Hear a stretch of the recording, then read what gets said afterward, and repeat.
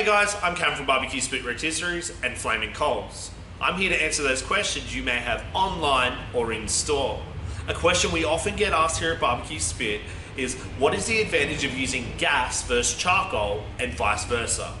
Now, gas does allow a more thorough cook throughout the whole process because gas doesn't have major fluctuations in heat, and it's really good for those fire band days when you really still want to cook.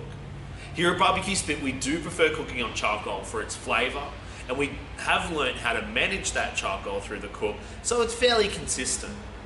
For any more hints and tips, make sure you download our recipe guide, and thank you for watching.